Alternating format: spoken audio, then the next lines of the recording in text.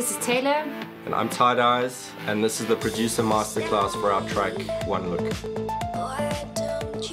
I was in between houses and living in a guest house, and I had my computer, I had some headphones, and I was just making tracks all day. And I had this really cool idea that I was looking for a vocalist to sing on. It was a very simple song. And I thought to myself, let me send it to Taylor. Yeah, and I got the song and immediately liked it.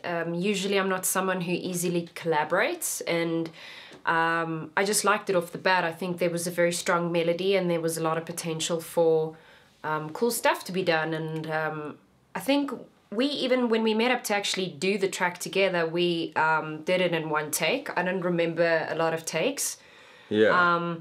And that's the style I prefer writing in. So to hear the track and then to hear it once, max, and then kind of just go like, cool, run with it. So we recorded a demo, and then we went off to a friend of ours. His name is Peach van Pletzen, and he's got a studio in Pretoria. We went to record the proper vocal there, and then I brought the stems back to my studio and mixed it here. We'll take a look at the project a bit later and you'll see that there's really nothing going on. but that's a good thing, it's a good sign. That's where the magic is. Yeah. So in terms of the vocals, first of all, the lyrics came really easily. So once I got myself into studio, I don't remember being in the booth for too long. I think it was a case of just getting a nice warm tone, and it's quite a sexy track, so I also wanted to keep it very sparse, and I think that's what made it so magical.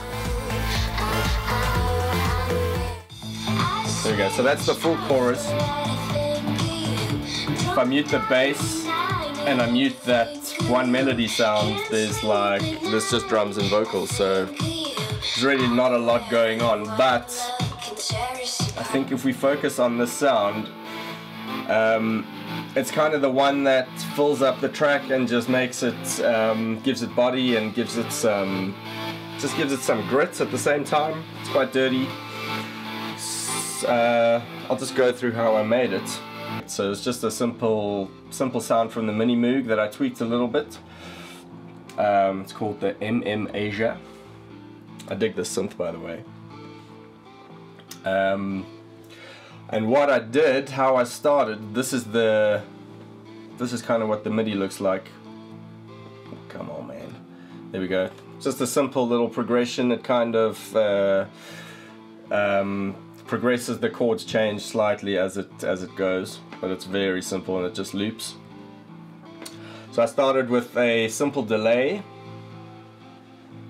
Then an EQ, I just took out the bottoms and kind of boosted the tops a little bit. I always cut from 18,000 hertz onwards, because I don't know if you really hear it, maybe you do, but I don't. Then I added quite a heavy bit crusher, which kind of gives it some distortion and some dirt and just like a bit of crackle, kind of brings it to life. Then I EQ'd again,